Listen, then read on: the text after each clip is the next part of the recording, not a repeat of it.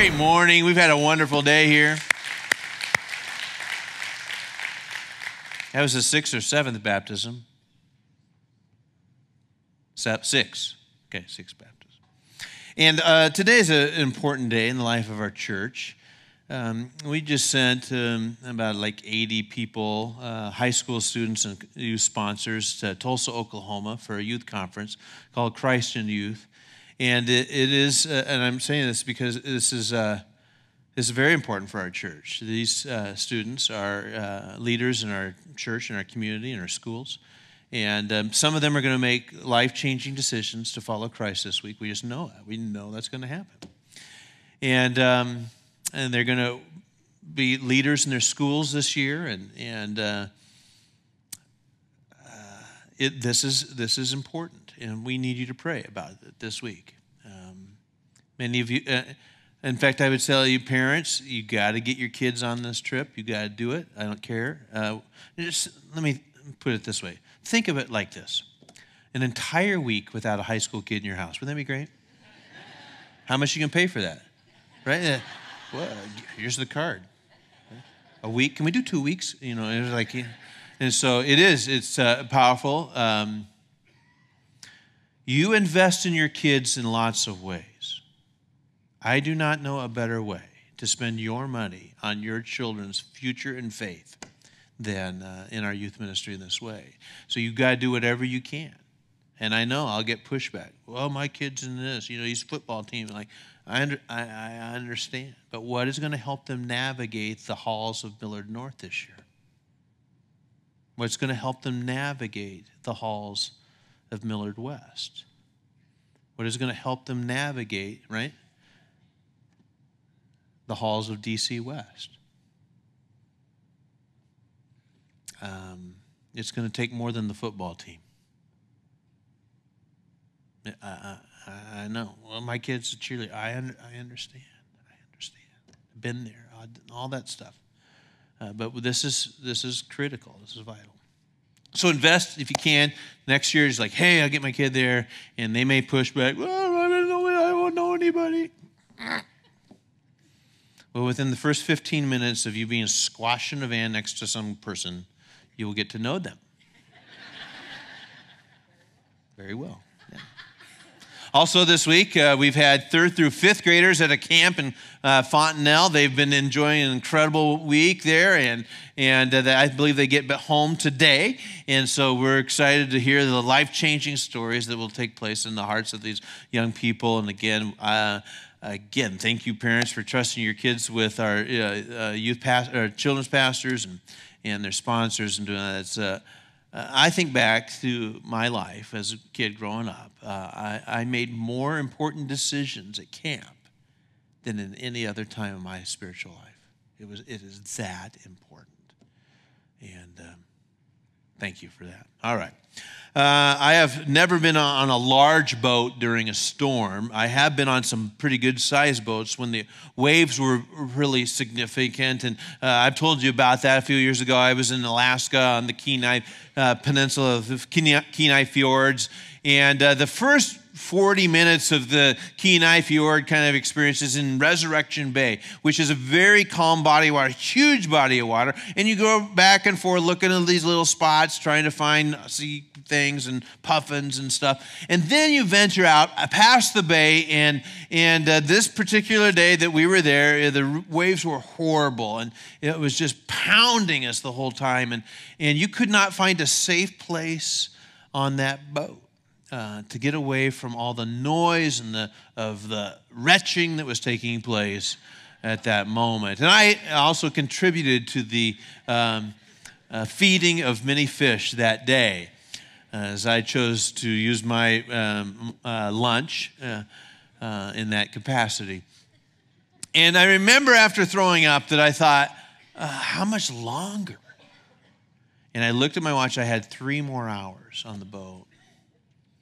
And I made it a strategic decision at that moment to jump overboard and swim as best. No, I didn't jump over, but I wanted to. I used to think, how am I supposed to do this? How am I supposed to survive for the next 3 hours on this boat? I feel horrible, and I can't get away from it. And just imagine what it would be like to be on a boat for weeks, trying to navigate through storms and messes like that. And that's what we find. The Apostle Paul is on a boat heading towards Rome. And he didn't really want to be on this boat ride because he knew that the weather was going to get rough. And he warned the folks, we're not supposed to be doing this. This is a bad time of year to sail, and we shouldn't be doing this. Let's stay in Crete where it's nice and calm and everybody's safe and secure. And the folks were like, who are you? You're a prisoner. You need to be quiet. We know what we're doing. You're not a sailor. We're going. And that's where we pick up this story today that we look at the Apostle Paul in Acts chapter 27, 13 through 38. Long passage. Hang with me as we read through it. When a light wind began blowing from the south, the sailors thought they could make it. That little phrase, thought they could make it. How many of us have like, I thought I could make it? I remember as a kid, I was riding my bike, and it was a 10-speed, and for some reason, the garage door was kind of halfway down. And I thought, if I just get low enough on my bike, I should be able to make it. And so I scrunched down on my 10-speed and wham, nailed my back right on there. It was so loud, my parents come running out of the house, what's going on? And I remember still to this day, the exact words I used. Well, I thought I could make it. Now, how many of us have kind of lived our life like that? It seemed right at the time, thought I could make it, I thought it was going to be fine, bam! Right? And that's what these sailors thought. A little light wind was blowing, everything seems to be good, all the conditions seem to point, we got some red flags, but we think this is going to be fine. So they pulled up anchor and they sailed close to the shore of Crete. All the while, Paul's going, not a good idea. But the weather started getting rough, and the tiny ship was tossed. But the weather changed abruptly, and a wind of typhoon strength, called a northeaster, burst across the island and blew us out to sea. So now they're in trouble. Sailors couldn't turn the ship into the wind, so they gave up. What's the use? We can't control it. We're at the mercy now of the wind and the waves.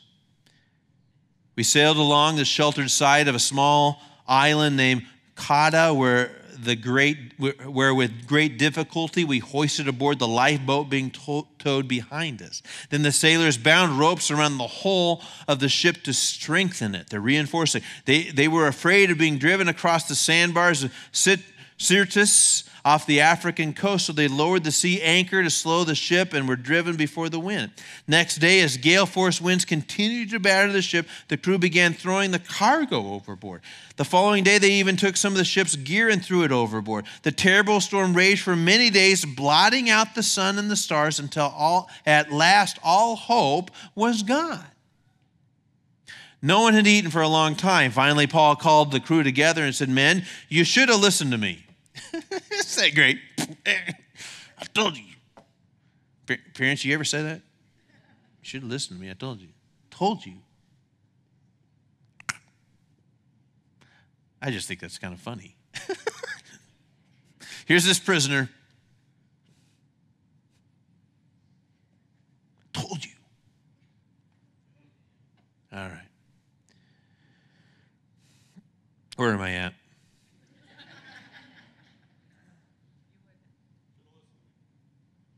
Man, you should have listened to me. The first place and not left Crete. You avoided all this damage and loss. But take courage. None of you will lose your lives, even though the ship will go down. For the last night, an angel of God to whom I belong and whom I have served stood beside me. And he said, "Don't be afraid, Paul, for you will surely stand trial before Caesar. What's more, God in his goodness has granted safety to everyone sailing with you. So take courage, for I believe God. It will be just as he said, but we will be shipwrecked on an island." About midnight on the 14th night of the storm, as we were being driven across the Sea of Adria, the sailors sensed land was near. They dropped a weighted line and found the water was 120 feet deep. A little later, they measured again, found it was only 90 feet deep. At this rate, they were afraid we would soon be driven across the rocks along the shore, so they threw out 4 anchors from the back of the ship and prayed for daylight. The sailors tried to abandon the ship. They lowered the lifeboat as though they were going to put out anchors from the front of the ship. So they're messing around here. They're going to try to get off and let the let the rest of the folks die. But Paul said to the commanding officer and the soldiers, you will all die unless the sailors stay aboard. So the soldiers cut the ropes of the lifeboat and let it drift away. Just as day was dawning, Paul urged everyone to eat. You've been so worried that you haven't touched food for 2 weeks. Please eat something now for your own good, for not a hair on your heads will perish. Then he took some bread, gave thanks to God before them all, broke off a piece and ate it. Then everyone was encouraged and began to eat. All 276 of us who were on board. After eating, the crew lightened the ship further by throwing the cargo we'd overboard. You know, sometimes all you can do is just pray for daylight, right? Just hope that'll happen. It's in those moments of worry and fear come rushing in, restless nights when sleep eludes us. We imagine the worst and our problems get bigger and bigger. And we begin to wonder, how am I going to make it? Things started out so good. Everything seemed to be all right. Now, this was a season of the year when you didn't sail too much because of the storms that might pop up. It was actually October in that region. That, usually they stopped sailing by September-ish and just waited it out. But for whatever reason, there's a little light wind that comes up and they think, hey, maybe we should go for it. Maybe we should just go for it. And so they do. They just they get everybody ramped up. We're going now. And Paul's like, no. And they're like, yes, we're going now. And it gave the sailors a false sense of hope here. But the weather changed abruptly and they thought they could make it. They had been warned. Have you ever been warned by maybe your friends or maybe a pastor, maybe a parent that said, no, this is not a good idea. I don't think you should do it. No, this is not a good idea.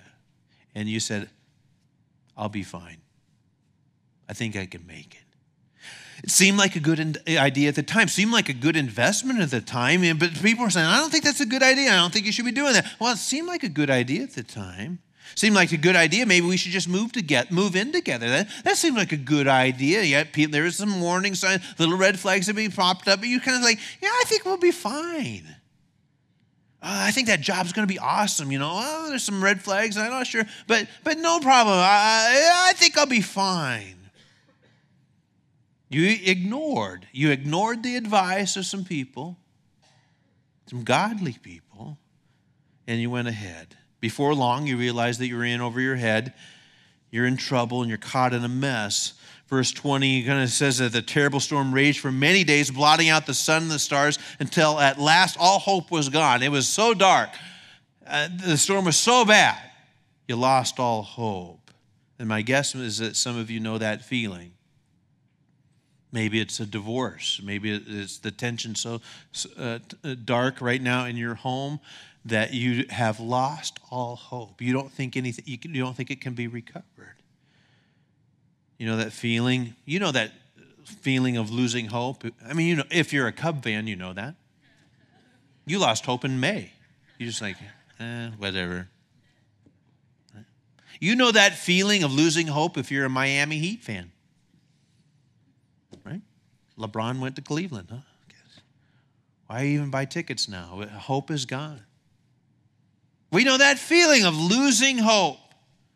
These guys are heading for disaster and they know it, and they're tired and hungry and afraid. Verse 27, says, about midnight on the 14th night of the storm, we were being driven across the sea. The sailors sensed, hey, we're in trouble, and we're getting close to land, and that sounds good, but we're at 120 feet, now we're at 90, and they realize, well, if this continues, our ship is going to hit rocks, and we're going to die. So they put out 4 anchors to slow things down. I want to give you today 4 anchors to kind of slow some stuff down. So when you're in the middle of a storm, you throw out these anchors, and this is what hopefully can give you some time, right, before you run aground. First anchor is you need to pay attention to the physical side of your life. Notice that these guys hadn't eaten for 2 weeks. You need to take care. I know people are like, well, wait a minute, I thought this is where I come get my spiritual stuff. And it's like, physical. But I have people all the time who come in my office who are in a dark spot, and it's not because of their spiritual life. In fact, they would say, spiritually, this is the best I've ever been. I feel like I'm doing really well with God, but I'm stuck. It's dark, and I can't. And so we'll talk about, well, are you getting in enough exercise, and have you been to the doctor, and are you eating well? And oftentimes the answer is, well, I sleep terrible, and I know I eat poorly, and I don't exercise, and okay, well, maybe the most spiritual thing you can do today is you need to make an appointment with a doctor. You need to go get some things checked out and begin to deal with maybe your medication. Are you on a new medication? Maybe that's got you messed up. And you begin to take a look, well, maybe it's a physical thing that you need to take care of. And we need to take care, because I might be clicking really well with God. My emotional life is okay, but my physical life is all out of whack. So don't ignore that. That's the first anchor you need to take a look at. Second anchor is you need to lighten the load. These guys were throwing some stuff off the boat that was not essential for their survival. They're getting rid of some of the excess stuff there, and they knew that less would be more if they were going to make it. The extra weight was dragging them down. Hebrews 12:1 says, therefore, since we are surrounded by such a huge crowd of witnesses to the life of faith, let us strip off every weight that slows us down, especially the sin that so easily trips us up, and let us run with endurance the race that God has before us. For hope to be restored to these folks, they said, we got to lighten the load. Let's get rid of some stuff. And if you want to climb a mountain, that weight is certainly important. That you don't want to have more weight than you need to climb up a mountain. Yes, there's some stuff you need to be able to survive that trip and up and down, but you want to lighten the load. You go to Backwoods, a store here in town for camping. It's incredible. All the stuff they have there that's super light and super expensive. The lighter it is, the more expensive it seems to be. Why? Because it is important to lighten the load. You don't want to carry excess stuff. So you might have your backpack. It'd be kind of weird. We've got two teams that are going climbing mountains this year up in Colorado. One team already did a 14,000 footer. And so, it'd been really weird for those guys to, hey, I got my stuff and this stuff. And by the way, 30 pounds of dumbbells I'm also going to carry up here because I want to work out. What? And so after 1,000 feet of that, you're going, well, this is the dumbest thing I've ever done. And you just start chucking stuff. I'm getting rid of this stuff. A couple years ago, Linda and I went to see the U.S. swim trials. Ryan Lochte is there and Michael Phelps, and we're super excited to see it. And I was super surprised that when they got out on the blocks that they had very little clothing on. How come they're not wearing a life vest? Well, that'd be really stupid, right? Why are they not wearing an overcoat? Well, that'd be dumb. No, they had very little on. In fact, I had a difficult time getting the binoculars away from Linda. Whoa. Can I see? No. In order for them to swim faster, they had to have less on. They were going to carry more stuff on there. And yet Christ followers, we have all this. In fact, it can be good stuff that we carry around. It's just that it's weighing us down. It might be your work. And occasionally, if you catch yourself saying this, well, I'm just too busy. Work's so busy. I'd like to do that, but it's just, right now, it's just too busy. Well, that's a good thing, but sometimes we have to say, well, what am I going to do about that in order for me to have the best climb, right? The best climb towards where I want to go with my life. I must be constantly asking myself, will this move me ahead for the things that I dream of, or will this weaken my faith? Because weak legs don't cross very many finish lines. 1 Corinthians 10:23 says, I am allowed to do anything, but not everything is good for you. You say, well, I am allowed to do anything, but not everything is beneficial. And sometimes I talk with Christ followers and you got to get rid of that. Well, it's not illegal. Or it's not, the Bible doesn't say I can't. Yeah, I know, but it's really messing you up in your marriage. Yeah, but you can't tell me. I'm just telling you, you got to get rid of some excess stuff No, it's not illegal. It's just messing you up. It's slowing you down. It's causing problems. Why wouldn't you get rid of that? Acts 27:32. So the soldiers cut the ropes to the lifeboat and left it drift away. Even the lifeboat could cause them to die. So they cut the ropes. And can you imagine watching that drift away going, I think we've done something really stupid. But it was going to save their life. So take a look in your life. In fact, here it says that let us strip off every weight that slows us down, especially the sin that so easily trips us up. There's some sin in our lives that trip us up all the time, right? And if I was to ask you today, what is the sin that easily trips you up? You would write it down. You know it. And you would, right? Well, what are you going to do about that? Right? You got to deal with that. So get rid of some stuff. Lighten the load. Second anchor. Third anchor is you need to pray. Paul offered a prayer of thanksgiving in the midst of this mess. He had some bread, says it's time to eat. We're going to eat. And he breaks the bread, says let's eat. Well, first let's talk to God. So he gave a prayer of thanksgiving. Philippians 4:6 says, don't worry about anything. Yeah, right. That's what I usually want to say right after that verse. Don't worry about anything. Yeah, right. I mean, this is the guy that, the same guy that's in the boat wrote these words.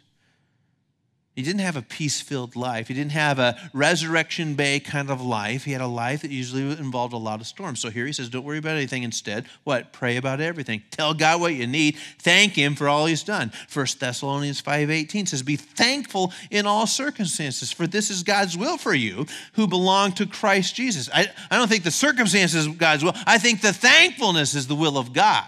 So here I'm in the midst of a storm. Paul stops and prays. Bill Hybels writes in his book, Too Busy to Pray, which, by the way, is a great little book to pick up. It's not very big. I run to that book occasionally because it just is very insightful on prayer. Too busy to pray, right? Several years ago, he writes, my father, still a relatively young man and extremely active, died of a heart attack. As I drove to my mother's house in Michigan, I wondered how I would continue to function without the person who believed in me more than anyone else ever has or ever will. That night in bed, I wrestled with God. Why? Why did this happen? How can I put it all together in my mind and in my life? Am I going to recover from losing my dad? And by the way, God, if you really loved me, how could you do this to me? Suddenly, in the middle of the night, everything changed. It was as if I had turned the corner and was now facing a new direction. God simply said, I am able. I am enough for you. Right now, you doubt this, but trust me. He says, that experience may sound unreal, but its results were unmistakable. After that tear-filled, despairing night, I was never again tortured by doubt, either about God's care for me or my ability to handle life without Dad. Grief, yes, his death wounded me deeply, and I will always miss him. But it did not set me adrift without an anchor or without a compass. If you could ask God for a miracle in your life, knowing that he would hear and he would grant your request, what would you ask for? Well, to put my marriage back together. Pray that my straying child would come back home. I pray that my body could be healed. I pray that my financial mess that I've got myself into would be solved. I pray that my best friend would come to Jesus. Most of us have to admit that we don't oftentimes pray about our deepest needs. We get discouraged, it gets dark, we pray a little prayer, and then we kind of think, well, how come it didn't get solved? And we reach out to God, only to get into his arms and then fight him. You know, like sometimes you hold a little baby and they're like, and you know that they're just exhausted and tired, but they're fighting you the whole way. And you know the best thing for them to do is to what? stay in your arms and relax. And you're trying, you're doing whatever you can. You're rocking, you're singing. But they're like, get me out of here. And how many of us are like that? We're just like, no, and let go. And he just, at that moment, wants to hold you close. And you just got to go, okay, I just need to relax and let him hold me for just a little while. That's what prayer is letting God hold us for just a little while. Psalm 62:8 says, "Oh, my people, trust in him at all times. Pour out your heart to him, for God is our refuge." God is our refuge. Don't fight him. Relax. So the third anchor is prayer. Take it to him in prayer. If you don't, you will think about it and you will worry about it. So if you got time, I've said this before, if you got time to worry, you obviously have time to pray. Last anchor. And this may seem strange, but you need to jump in now. The Apostle Paul says, okay, let's go, just jump. And they all jump off the boat right before the boat is going to smash into the rocks, and they jump and they swim to shore. It's time for action. They'd eaten, they'd lightened the load, they'd prayed, now it was time to jump in. We pray about our finances, but we don't do a budget. We pray about our marriage, but we won't go to a counselor. We pray about our friends who are far from Christ, but we never invite them to church. We pray about our friend who's an alcoholic, but we won't bring up the subject. Perhaps the miracle happens not during not during the lighting of the load, and not during the prayer time, and not during the, the miracle happens when we decide to jump. The miracle happens when God parts the waters and we walk across the we walk across through the Red Sea.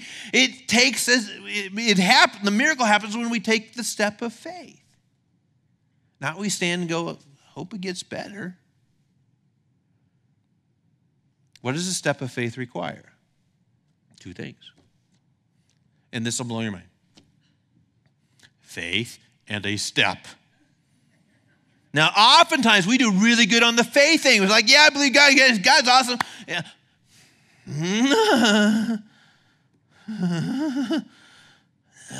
Yeah, I'm staying in the boat. Because it seems really dumb to get out of a boat during a storm, right? It's really ridiculous. Why would we get out of the boat now? Well, because that's a big rock. Okay, die, go. And so if you're going like, I'm really struggling with my finances, and I prayed about it, but I've never taken a course on it. The time for prayer is to stop now, and you need to take action. Well, my marriage.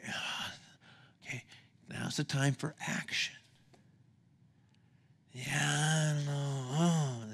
That's right. It's a scary step. And I'm sure the moment they jumped out of the boat, they thought, this is the dumbest thing we've ever done. And then they started swimming, and they grabbed a hold of a piece of wood, and they just kept going, and they floated, and they all survived, and they got to the island. They stayed there until the storms were gone, and they could sail to Rome. And I don't know where you're at this time, but maybe you just need to take a step of faith today.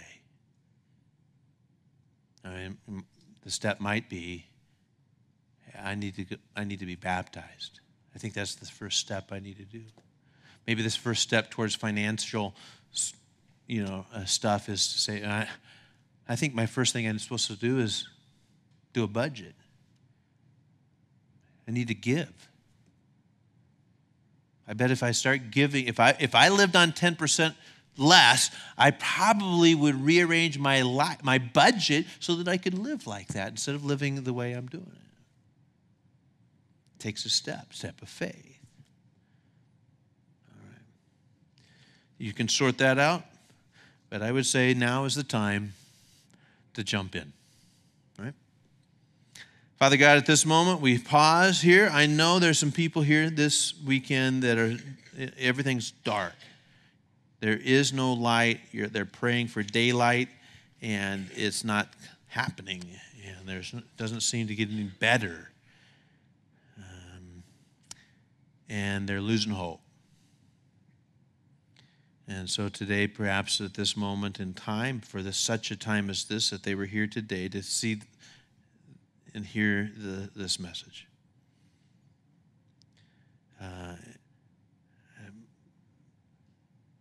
We do want to be faith-filled people. We want to be hope-filled people. And so before we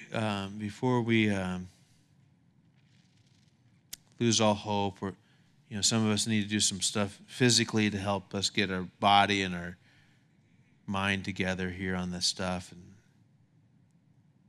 we need to do some taking a look inside of our hearts and our lives. There's some excess stuff that we need to get rid of, some dangerous things that we're doing. Talk to you more, quit wrestling with you, and just relax. Some of us just need to dive in today, take some action, and move forward.